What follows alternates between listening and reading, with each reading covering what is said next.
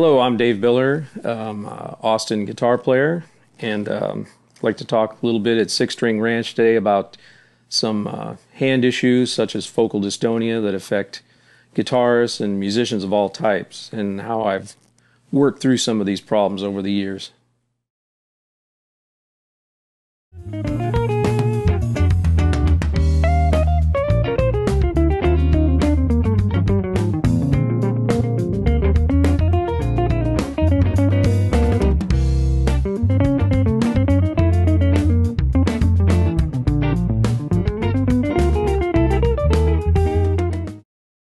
Several years ago, I noticed that some things that used to be very simple and natural for me to play suddenly were becoming difficult, in my case, with my right hand. And I was having trouble, holding a pick without my hand curling up, and it seemed involuntary.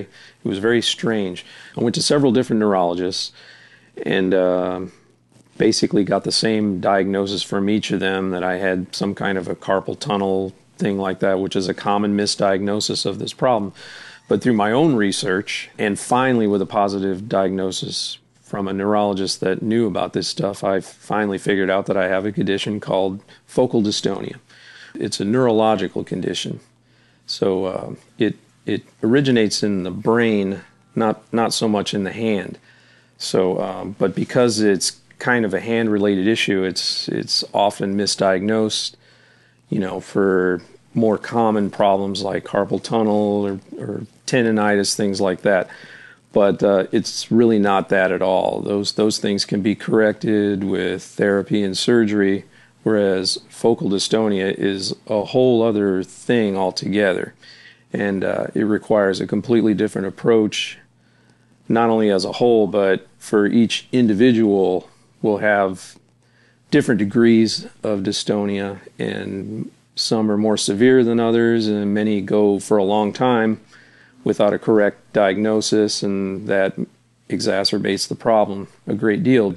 I came to the realization that I have this thing now, so how am I going to deal with it and continue to play, because quitting music was just not an option for me.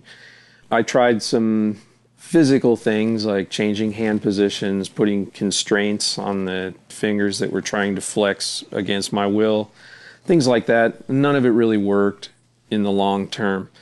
So what it required was a reassessment of like the mental aspects of how I play, and not being so caught up in technique. It's kind of a personal thing with people. There are some medicinal treatments for these things, but Botox injections, things like that. But people have varying degrees of success with these things, and I just didn't want to go that route. One thing that I think would help anybody who has focal dystonia is just the relaxation aspect. And in all the reading and research that I've done on dealing with focal dystonia, that seems to be a running theme of just the complete relaxation of the hand and the body when you're playing.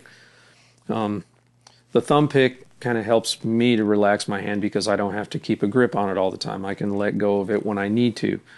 But as I move on with this thing, it seems like I need to do that less and less, which is a very good thing. I never did stop gigging, and playing music all the time. It's just more of a change. You don't have to be defeated by it. I had to figure things out kind of on the fly, and what works for me and what could get me through my jobs that I was playing. And I had some rough spells when I was kind of in between things that worked for me and had a difficult time. But it's all about just being determined and not let it defeat you and your music. My task is to just figure out how to just get around it and not let it stop me from doing what I love to do. And my message to anybody is don't give up on it.